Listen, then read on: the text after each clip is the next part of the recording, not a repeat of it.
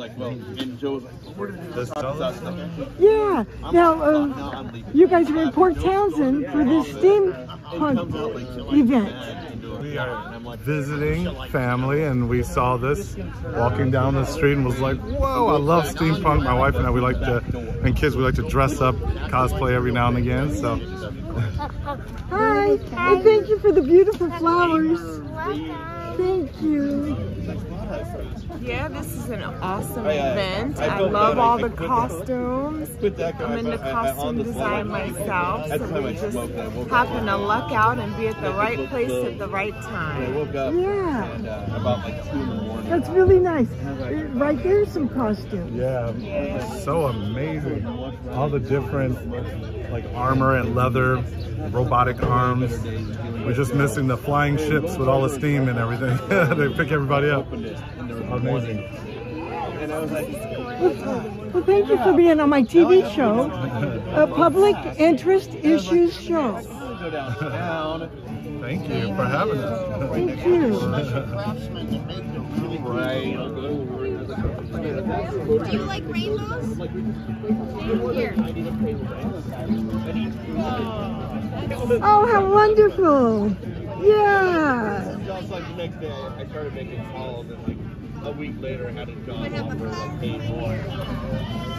The office manager's like, you know, and when I told her, that's why I started my media. But just so you know. Thank you. Thank you.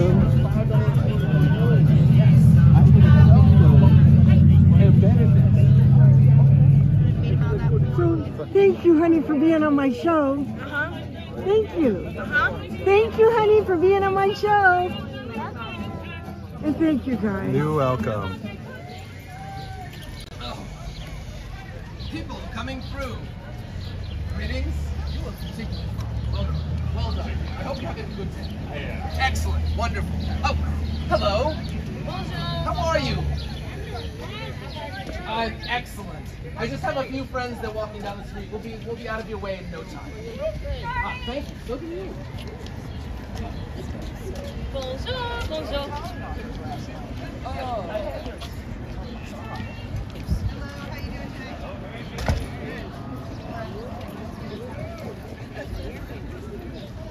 Hello. Hi. We love you.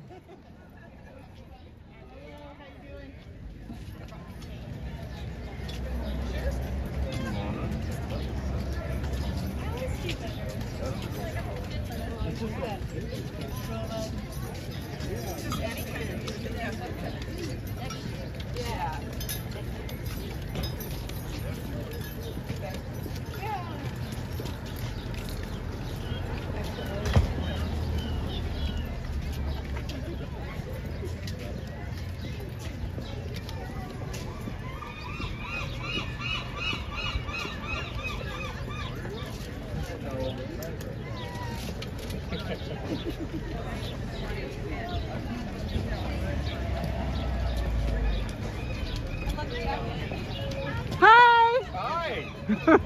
We love you.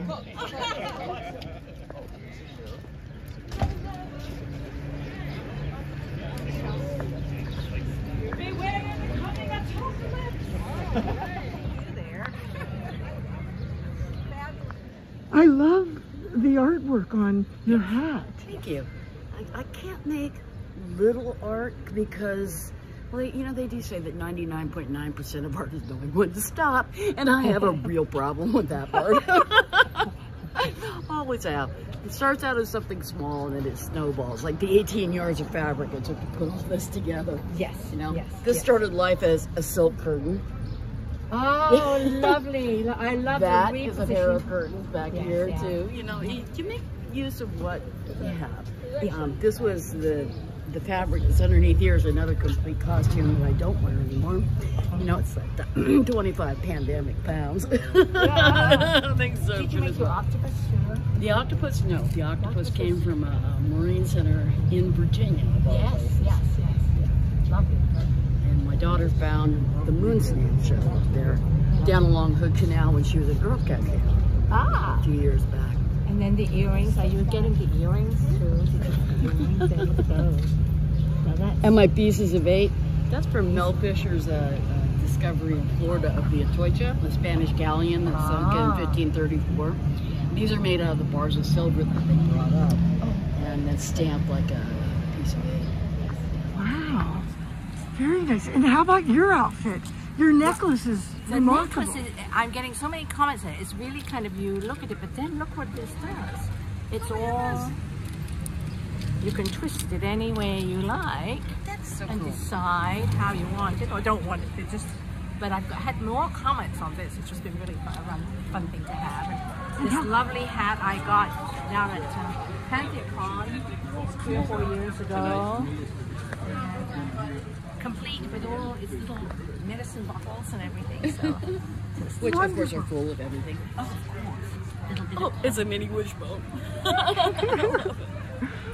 Oh, thank you. So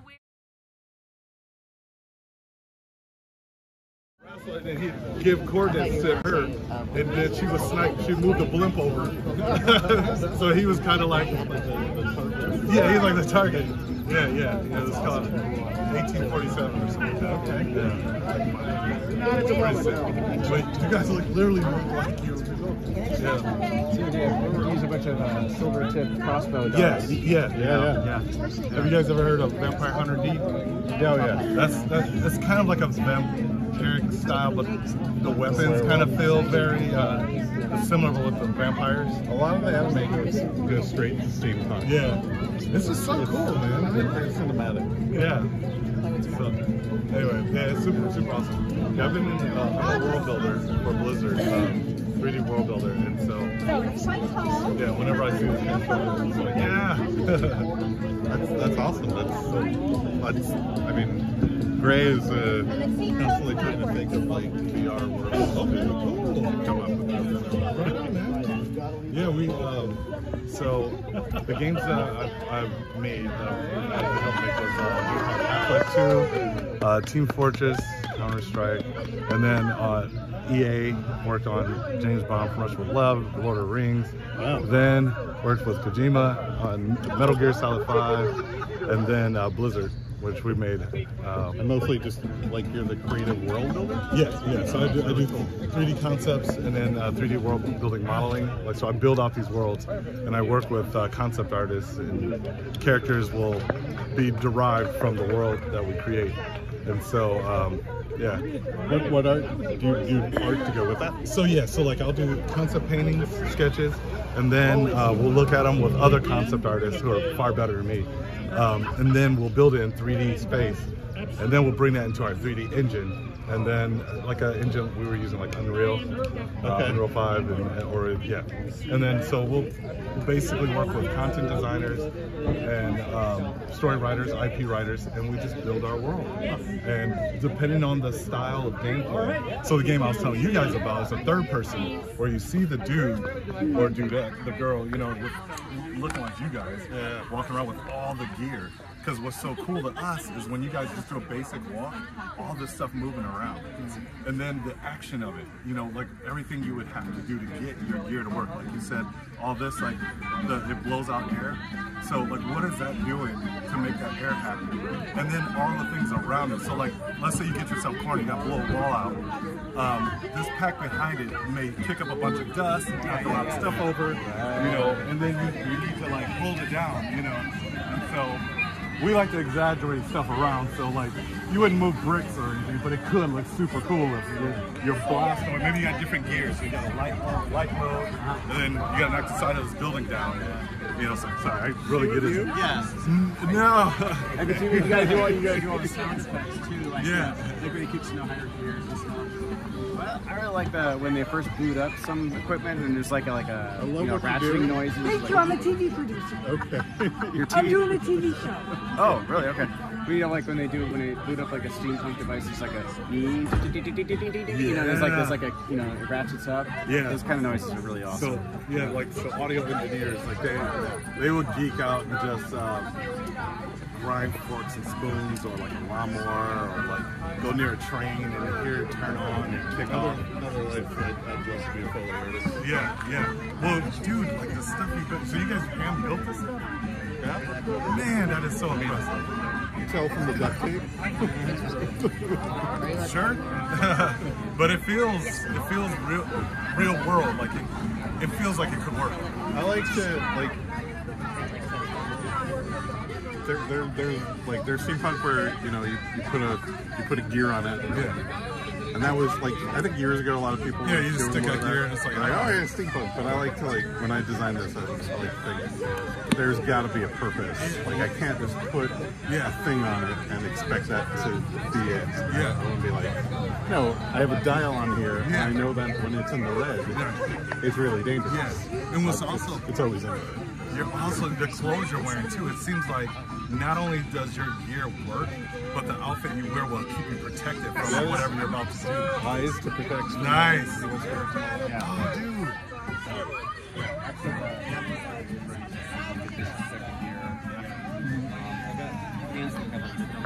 Yeah. And this is a rodeo shirt, so I thought about having some kind of like a complete that I could insert here, like a chest protector of some kind, but I never got around to it. Wow. Basically, this is just a double up, so wow. Extra fabric.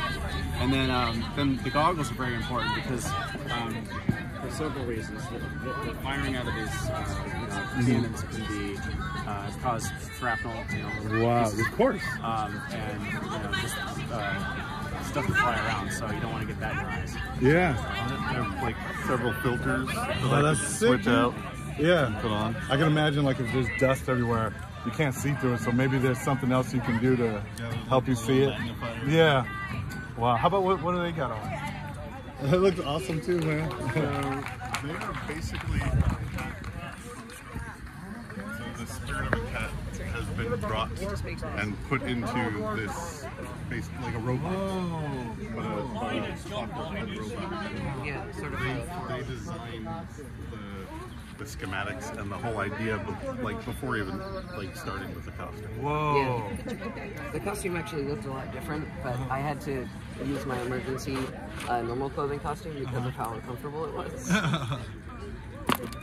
Dude.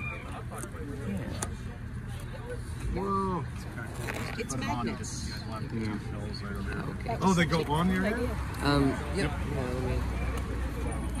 Oh, I gotta see. So. Yeah, the hair's the most complicated part. Yeah, right. Trust me, with dreads, backs up a lot of space. Yeah, it's not as easy. Yeah.